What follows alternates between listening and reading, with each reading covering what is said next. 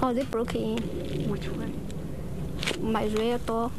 They broke into my rear door. That's the shaky voice of the resident in a Riverside house off Moss Road, where police responded to a home invasion robbery this weekend.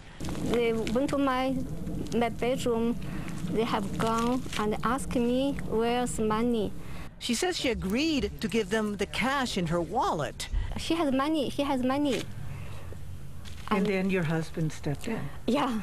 They shot her husband and fled. Surveillance video from one neighbor shows 2 vehicles outside the house. Riverside police confirming this follows another home invasion last week at a house nearby. Those suspects entered the home, and they actually duct taped the family, the husband and wife and their 11-year-old daughter, while they ransacked the house and stole some items. No one's injured, but back on April 10th at a third home nearby, armed suspects broke into a gathering, robbed the partygoers, and left.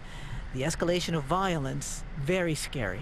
They had a gun to an 11-year-old last week, and we're all families here, so obviously we're concerned.